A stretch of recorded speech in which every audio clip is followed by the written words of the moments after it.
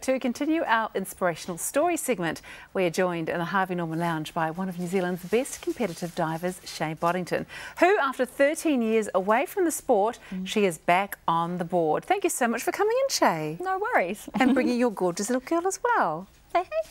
It's like, I don't know what's going on here. So, Shaye, how old were you when you started diving? I was about 11 when I started, and what captivated you about it? well, actually, to be honest, my PE teacher at school, this was when I was in Zimbabwe, I grew up there, I wanted to give up swimming, and she said, well, you have to do something so you can do diving. So I said, okay, and so I'll give it a try. When we say diving, what sort of diving are we talking about? Springboard diving. Okay. Yeah, not scuba diving. No, I figured that one, because I don't think there's an Olympic sport or a Commonwealth Games sport for that one. So 13 years ago, you stopped right before the 2004 Olympics in Athens, didn't you? The gymnast. This is going to be the gymnast in the future Olympics, because you were suffering from bulimia. So yeah. What happened there? Yeah, so I stopped just before Athens. I was just too sick to continue. Like, it was basically, I just had to look after myself, or I was, in my mind, I wasn't going to make it. When did the bulimia start for you? I can remember the first time throwing up when I was about 8.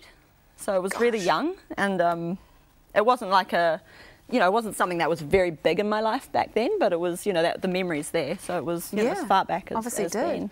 And did it reach, what was the breaking point where you realised that you had to do something, otherwise it was going to be a really bad place for you to be? Well, it was, I could feel in every part of my body that I was not going to last if I continued what I was doing. I was throwing up about 30 times a day, and that just causes havoc. It was just absolute hell every day, and so I just had to do something about it, at least try to do something about it. I didn't know back then if I could recover or not. It just felt like such a consuming thing that I was going through. I didn't know if recovery was possible, but I had to try. Okay. And it was too hard when I was in togs every day. So true. Yeah. That's a very good point. So what was it that was the turning point, I guess, in actually getting that help? Was it a person? Was it a service? What was it? It was basically just, I can't do this anymore. Right. Yeah, it was just that you can't exist in that way. When you get to that sort of level of addiction, it's just, it takes over your life, and there comes a point when the pain is just too great and you have to do something.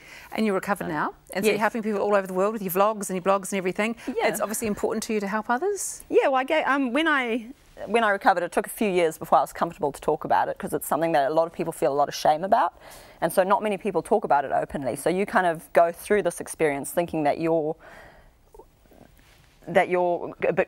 completely crazy, and so it was important to me to speak about it and to let other people know that there are other people going through the same thing, and you can come out the other side. It's quite a common belief that when you have an eating disorder, you have it for life, and the best you can hope for is to learn how to manage it. Yeah. Which is, in my opinion, a load of rubbish.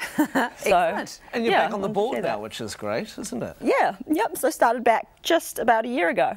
And just under a year ago, and it's been awesome. And what is that like? Is it like riding a bike? Do you remember everything? Well, to be honest, I thought it was going to be very rough. Like, I just came back to get a few videos for this one, because back when I used to dive, we didn't have a lot of... Look what Mummy can do! Yeah, just like something, just show her, because I didn't have any videos. And I went back for 1 or 2 training sessions, I thought, and was surprised at how easily it came back and how much stronger I was now that I'm healthy, and how much I loved it.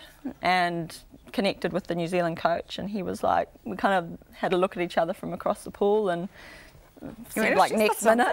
Okay, so is it going to be Tokyo 2020? That's the goal, yeah. Yeah. Yeah, that's what I'm aiming for.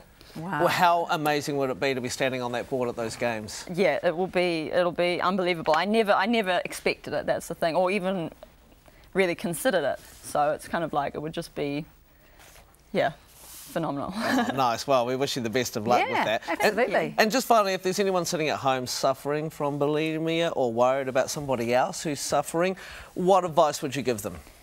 So for women suffering from bulimia, I'd definitely say start trying to find stories about other women who have recovered. Read as much as you can, the positive stories about women who have recovered. And don't put it off until tomorrow. That's such a common thing, as people, women say, I'll start tomorrow. And as soon as they have a little setback or slip up, they completely give up on recovery because they're aiming for perfection.